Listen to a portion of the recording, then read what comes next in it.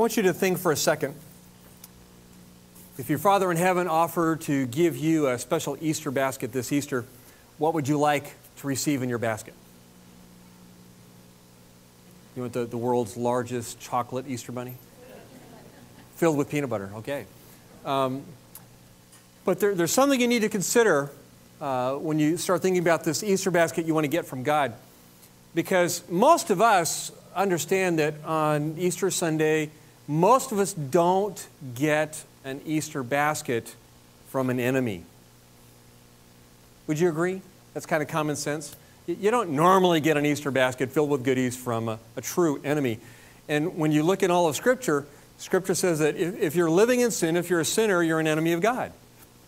And we're not throwing stones at anybody when we say that, because we're all in the same boat. We're all sinners. And if we're in faith in Christ, we're sinners saved by faith, right? That's an awesome thing. We praise God for that.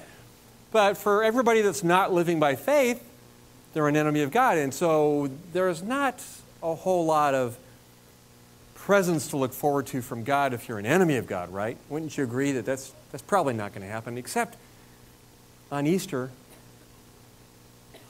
God gave everybody the most miraculous gift in Jesus Christ. And we're going to look at this morning.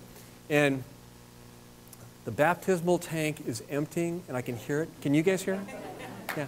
I just wanted to, see if it's just not me. Okay. Yeah.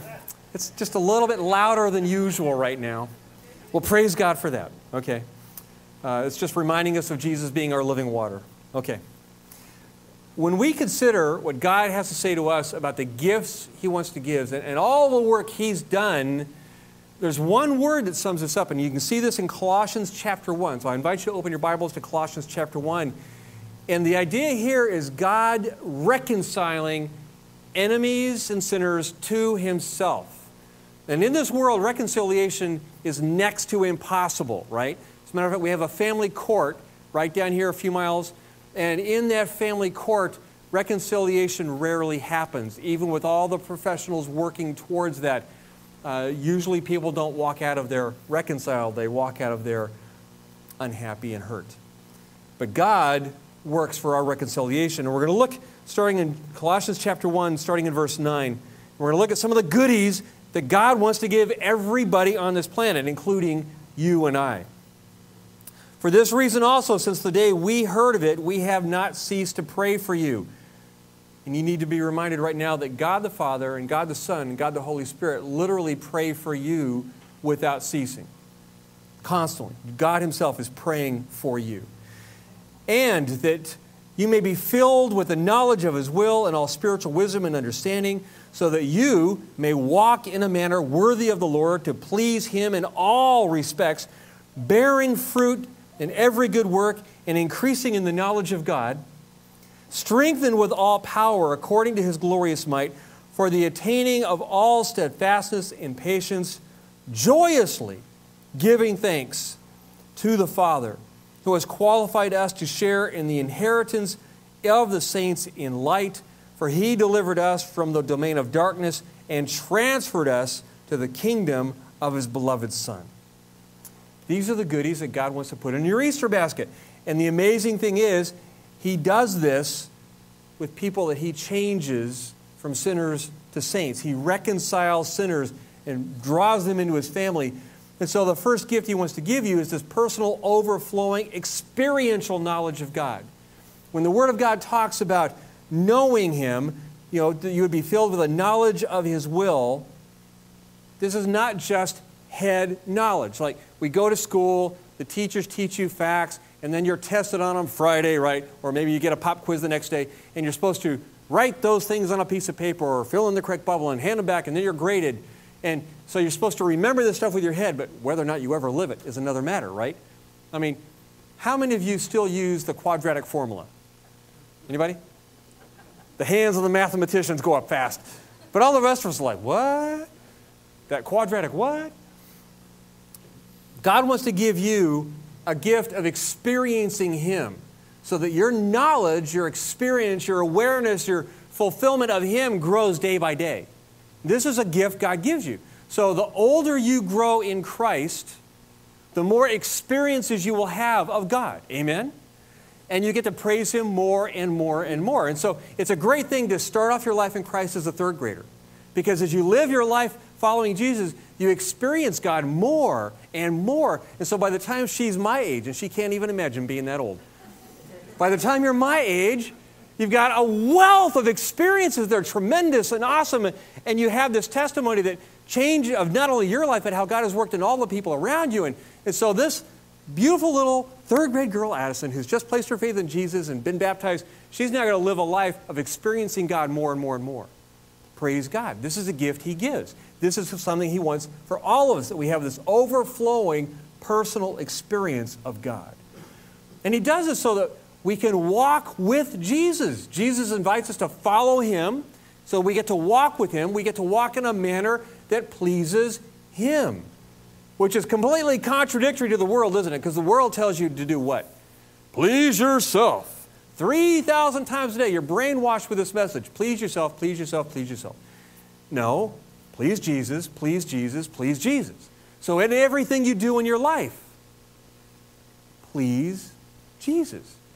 Do you realize how trouble-free our lives would be if we literally did everything we do to please Jesus? Seriously, there would never be any more road rage if every person simply drove to please Jesus. It has a profound impact, doesn't it? We can change the world simply by pleasing Jesus. And in doing this, we get to bear His fruit in every good work. We won't live lives that are fruitless. We'll live lives that are filled with supernatural fruit from the good things we do that bless other people. Now, sometimes we don't see the fruit of our good works, and I want to give you a little example of this.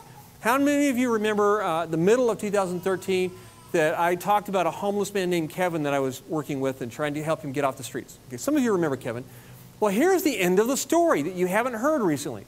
Because with our work and the work of some counselors in AA, Kevin actually got off the streets here in Sacramento, and he got into a rehab home. And so he was doing the AA program, and he was getting off of alcohol and drugs, and he was clean, and he was sober, and he was going through the program and going to the meetings every day. He was in a halfway house, a rehab house here in Sacramento, and he was doing the program. He was going to church. He was worshiping God. He was serving the church. He was doing all these things to grow. And as he changed his life in these baby steps, right, but huge steps, these are big deals, a family that he has not seen in more than 2 decades, more than 20 years, reached out to Kevin. And they invited him to come home, back east. So that's where Kevin is. That's why you don't hear me talking about Kevin anymore. Kevin's now with his family, and he's living his life in Christ, and he's clean and sober and with his family that he has not seen in more than 20 years. So you had an impact in Kevin getting sober. You had an impact with Kevin getting off the streets. And because of your work, primarily through me, but your work, you prayed for Kevin. We had an impact. We have borne fruit that is still growing. So you don't always see the work that God is doing, but God is always bearing good fruit. And we need to trust Jesus that He's doing this continually. And when we do this, when we're overflowed with experience with Jesus, when we walk in a manner worthy to please Him, when we bear fruit in all our good works, He strengthens us with all power according to His glorious might. And we don't always feel mighty. I mean, this last week, I did not feel mighty. As a matter of fact, Tuesday, Wednesday, and Thursday were brutally hard days because I was with the family in Kaiser Hospital. And it was very painful, filled with grief. We were all praying for a miracle. But God didn't give us the miracle we were praying for. And I came to the end of that week, Thursday, exhausted and weak. And God revealed His strength. God met that family in profound ways Tuesday, Wednesday, and Thursday. And I had no ability. I had no control. None of us did. Not even the doctors. But God was there. And God reveals His might, and He even doubles it. He increases it in ways we can't even imagine. When we just simply walk in a manner worthy of Jesus. These are gifts that God gives. Even in horrible situations, God reveals Himself in places that we may not want to be in that moment, but God is there with us, and He will reveal His might in ways that bring healing, in ways that bring joy, in ways that reveal His love. God does this. And when we are dwelling even in our weakness, but doing His good works and pleasing Jesus, we are in the moment attaining steadfastness and patience and joy. And you and I want to skip the steadfastness and the patience. We want the joy. It's like when we get our Easter baskets from our moms and dads as little kids, we want to jump right in and get the candy, right? Whether we've had breakfast yet or not, we want the candy. And God says, no, you get the joy, but you have to get the steadfastness and the patience first. Then how many of you remember as being a little kid and your mom or dad telling you to be patient? Did you ever hear that? I heard it constantly. I grew to hate that word, patience. And yeah, I saw a little hand back there, little boy's hand. Yes, I agree with you. I hated that word as a little kid. But now I understand the wisdom of God and the power of patience, because when you grow in patience, you're growing in the very fruit of the Spirit of God. It is a fruit of the Spirit. So God Himself is patient. So if you want to draw close to God, you have to grow in patience. So God gives this gift in Christ through the Holy Spirit. And we grow in patience, and we grow in the ability to be steadfast, which means to endure difficulties. You keep on following Jesus. You keep on doing the good works. You keep on pleasing Him in all of your life. And you just keep on doing this even when times are tough.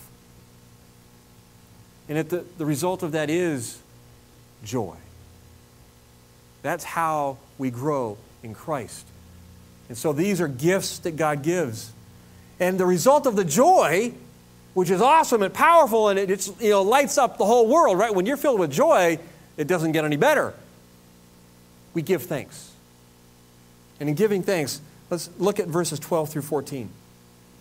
Giving thanks to the Father who has qualified us to share in the inheritance of the saints in light. For He delivered us from the domain of darkness and transferred us to the kingdom of His beloved Son, in whom we have redemption, the forgiveness of sins. Giving thanks. The more we grow in Christ, the more we have to be thankful for. Amen? Never a day goes by that God is not working in our lives, and we have concrete things to praise Him for and to be thankful for. And here's one of them. He's qualified us. He has done the work to qualify us to share in the inheritance of the saints. Put it this way. If you were an enemy of Bill Gates, do you think you're going to share in his inheritance? Probably not.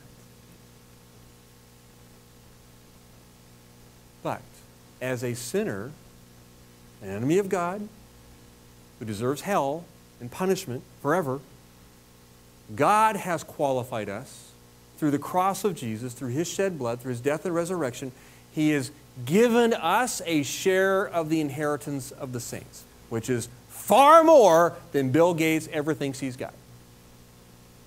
God owns everything in heaven and earth, and that inheritance He gives us in Christ. So in Christ you have a share of that inheritance from God. He's given it to you. He's qualified you. You don't earn this. You don't deserve this. There's no application you can get from the bank to qualify for this inheritance. No lawyer can help you get this. No court will even accept an application on your behalf for God's inheritance. Only God can qualify you for this, and that's what Jesus has done. He has qualified us to share in His inheritance. And He's delivered us from the domain of darkness. And most of us, we understand darkness. I mean, most of us at some point in our life have been in a cave or in a dark place. And so, yeah, we understand how weird that is to be in total darkness. But I want you to think of it in even more concrete terms. What do you think it's like when you're dead and buried in a grave? Is there any light? Nope. That's darkness. That's total darkness because dead eyeballs see no light. Right? So when you're dead and you're buried, you're in the coffin, you're 6 feet under, there's zero light and zero life, right? And that's what we're all like when we're sinners. We're in the domain of darkness. We're in the domain of sin and death. And yet Christ through his cross, his death and burial and resurrection, frees us from sin and death and hell, the grave. He frees us from all that. He takes us out of that domain, that coffin that we're locked in, and he brings us into his light and his kingdom and gives us his new life. So I don't appreciate or enjoy or encourage anybody to watch zombie movies, but it's almost like God's taken all of us sinful zombies and he's brought us back to life, brand new life, glorious life, holy life in Christ. That's what God has done. He's transferred you from the domain of darkness into his light. This is a gift God's given you. And he's transferred us to his kingdom, the kingdom of his beloved Son. When we're sinners, we're his enemy. And we're in the kingdom of sin. We're in the kingdom of death. And none of us actually want to live there. But if you talk to most normal, sinful people in the world, our neighbors, our co-workers, our family that aren't following Jesus, they are happy in their sin, aren't they? They're happy in their kingdom until it crashes and burns around them. And then they realize, I really don't enjoy this kingdom so much. And that's when they start looking to Jesus, and that's when we can be there lovingly, kindly, compassionately to share this gift. The gift of God freeing them from the domain of darkness and bringing them into the kingdom of the beloved Son, filled with God's love. A place of love and a place of light and a place of joy, a place of healing, a place of transformation. And these are the gifts God gives freely in Christ. This Easter basket's really big. God is giving you miraculous size gifts. And it is God doing this, and God shows us this in Colossians chapter 1, because as we look at verses 15 through 19, we see something remarkable. Jesus is just not good. He's just not a good guy. He's just not a master teacher. He's not some guru, and he's certainly not somebody on TV always asking you for money. That's not Jesus. Jesus is God. He is God Almighty. In verse 15, he is the image of the invisible God. You can't see God. So Jesus is his image. He reveals God. He is the image of the invisible God, the firstborn of all creation. For by him all things were created, both in the heavens and on earth, visible and invisible, whether thrones or dominions or rulers or authorities. All things have been created by him and for him. And he is before all things. And in him all things hold together. He is also the head of the body, the church. He is the beginning, the firstborn from the dead, so that he himself might come to have the first place in everything. For it was the Father's good pleasure for all the fullness to dwell in him. In that first phrase, verse 15, he is the image of the invisible God. He is the exact likeness and very form of God. So if you want to see God, all you have to do is see Jesus. Look to Jesus. The Greek word is icon. And there's not a really good translation of that in English. We don't have a word like that in English. But it does mean the exact form, the exact representation. And that's what Jesus is. If you want to see God, you have to look to Jesus. He is the only way to see God. And when it says he's firstborn, that doesn't mean that he was firstborn like in your family. I'm the firstborn son in my family. But that doesn't refer to Jesus being just simply the firstborn in the human sense. In this language, this Greek language that's translated into English actually means to give and to be the preeminent in position in all things. In Jesus' day, to be the firstborn was to have the authority over the family. And so you're preeminent in your position of authority over all. And that's what this phrase means in verse 16 and 15. That he is preeminent in position over not just a family, but all of creation. Why? Because Jesus created all things. Every atom, every molecule, everything that even nuclear physicists can't even detect yet, everything was created by Jesus. As a matter of fact, it says that he not only created all things, he holds all things together. And theoretical physicists have actually created a name of a subatomic particle that they call a gluon. You can look this up. This is true. A gluon is a particle that they have theorized holds all matter together, and that's why they call it gluon. I'm not making this up. This is for real. You could pay a lot of money at Stanford to get this education. And I'm not making fun of theoretical nuclear physicists, because these guys do great work. I mean, their science is awesome. But they can't see a gluon. They just know it has to exist. Otherwise, none of the subatomic particles would stay together. They've got properties that would resist each other. It's kind of like us and our sinful natures resisting each other. It's tough for people to get along even in one family, right? And you love each other. Okay, so subatomic particles don't love each other, and there has to be something to hold them together. And the Word of God tells us Jesus holds all things together. It's His own will, His own thought that holds you together. Praise God that He thinks that highly of you, that He keeps you together. And He does all this for Himself. He holds all things together for His glory. The fullness of all of God's deity dwells in Jesus.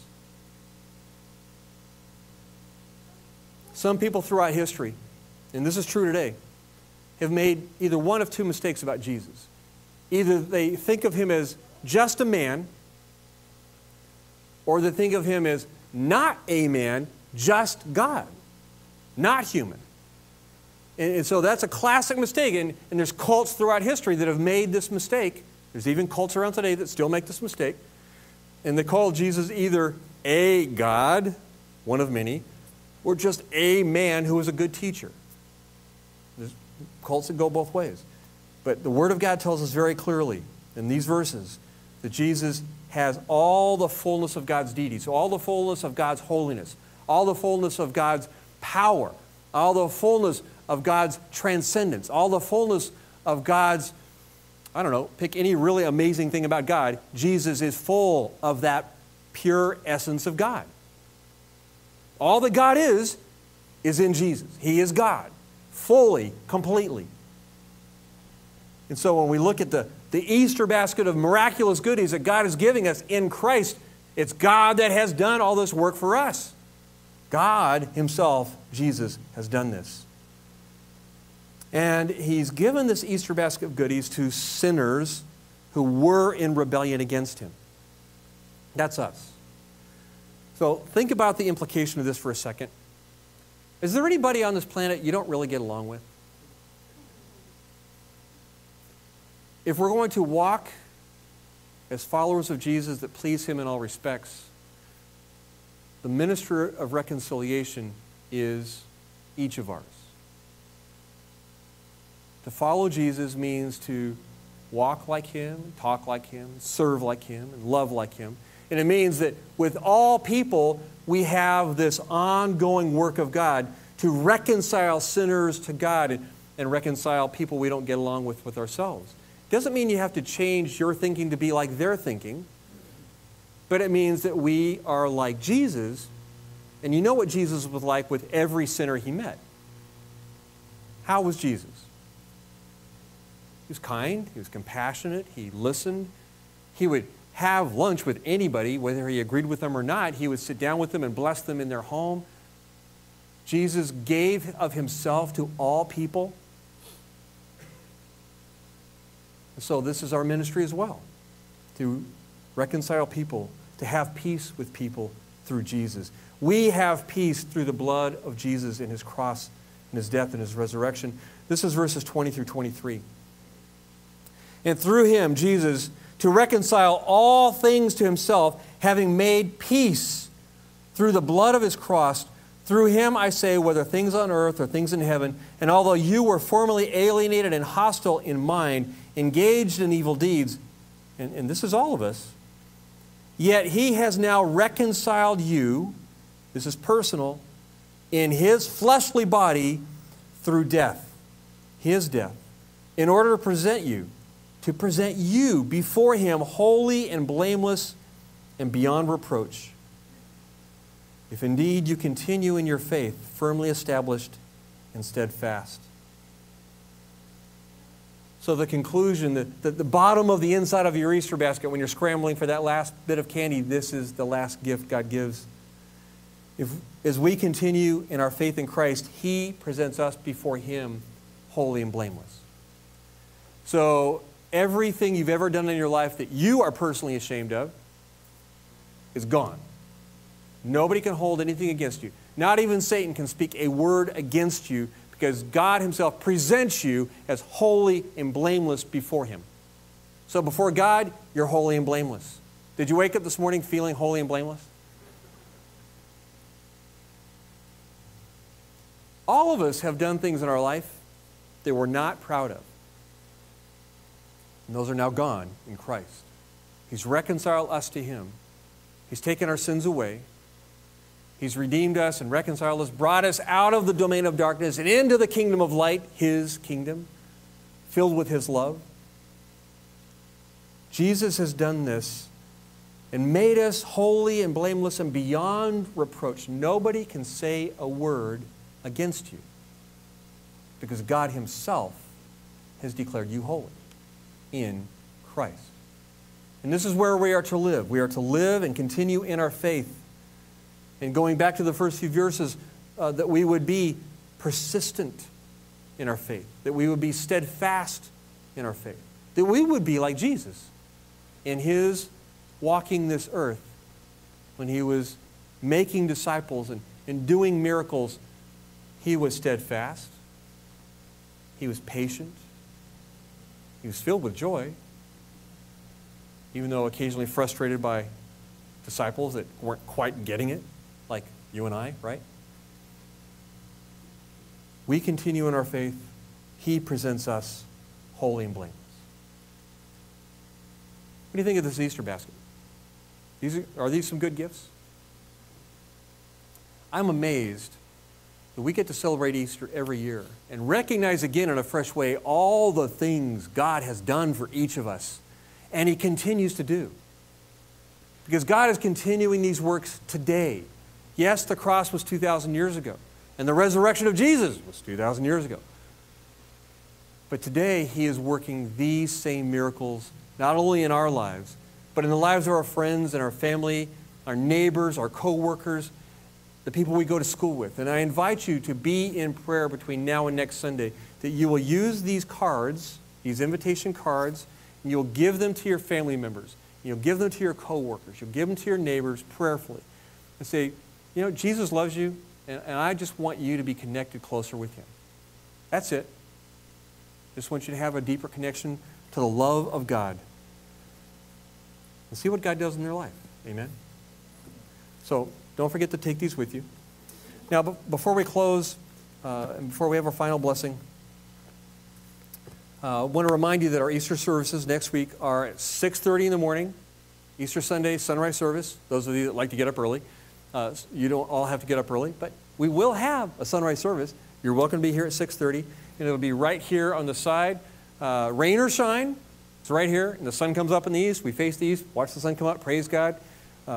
We will celebrate Jesus' resurrection at 6:30, and then our main service will be at 10.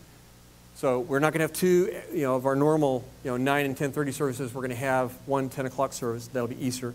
And then we have the Children's Ministry meeting on April 27th. That'll be right after the second service. So the last Sunday of the month, we're going to have a ministry meeting for every adult that is interested in being a part of us blessing kids in Jesus' name. And I hope that's all of you. Today, after this service, we are going to have a brief meeting for everybody that's interested in being a man or woman of prayer during our worship service, because we want to do more prayer during our worship. And so we're going to have times of prayer where if anybody that wants to come forward can receive prayer during our worship. So we're going to have women pray with women, men pray with men. So I hope that many of you will come forward for about a 10 to 15-minute meeting, just little practical tips about how we're going to pray for each other during worship. So it'll be 10 to 15 minutes right after the service in the meeting room right back here. So I know you're going to want to say hi to people and get a piece of the birthday cake. That's all good. Spend 5 minutes doing that and then run back here for our meeting, okay? So be a part of the prayer meeting. And then I want to ask you all to be in prayer for this one thing. Tim Wickham is stepping down as our worship director, and his new job has just taken a toll on time from his family. He has to do a lot of traveling, and he just feels the stress of not being able to be with his wife and his son. And so he wants to step down and spend more time with his family, and I completely appreciate that. But I would like you all to let Tim know just how much you love him and appreciate him, and Sharon as well, because I know when Tim's away from the family, that's stressful on Sharon. So please bless them both and let them know how much you love them, and we do appreciate them. And so please bless them with that. And then be in prayer for who God wants to be our worship director. And we want God to do this. This is a work of God we want to see. This is a blessing we want to receive from God. So we know God wants to give us a great blessing for our future. We're looking forward to that. So I want to invite you to be in prayer for that. Amen? So please stand. We'll have our closing blessing. As you go forth from this place, I ask you to walk with Jesus, to fully please him in every way, and watch him do great works through you to be a blessing to other people. In Jesus' name, amen.